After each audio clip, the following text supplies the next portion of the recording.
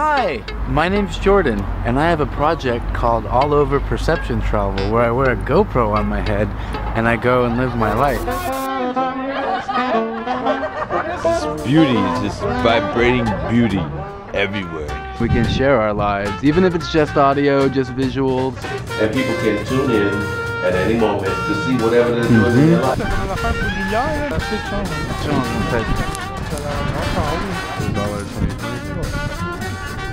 Alright, well, thank you, Paige. Check it out on YouTube.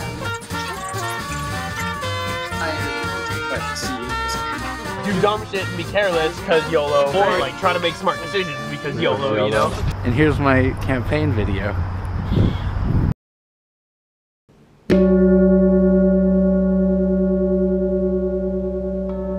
Hey, my name's Jeffrey Bay. I'm a sound designer, sound guy here in Los Angeles.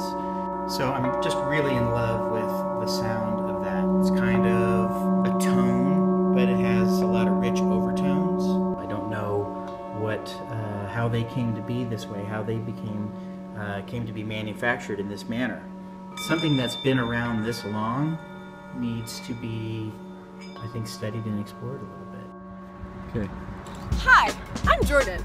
I travel around a lot and I talk to random people and I film it all with a GoPro. My digital third eye here, capture the human experience. Is it gonna be like attitude, good stuff, yeah? Yeah, I'm really excited. Alright. And I've been wearing a GoPro on my head as I travel the world and its perceptions.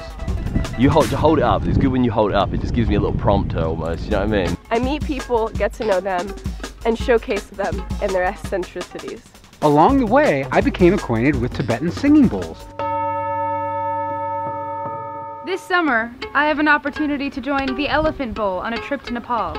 The Elephant Bowl is a singing bowl meditation organisation intent on spreading the awareness of the power of these bronze instruments. Hi, I'm Jordan, and this campaign is to help document Tibetan singing bowls made in Nepal. Go to Nepal with a camera on my forehead. Meet the people that make Tibetan singing bowls. Find out why they're still producing these things after thousands of years. See what they're up to in modern times with these Tibetan singing bowls.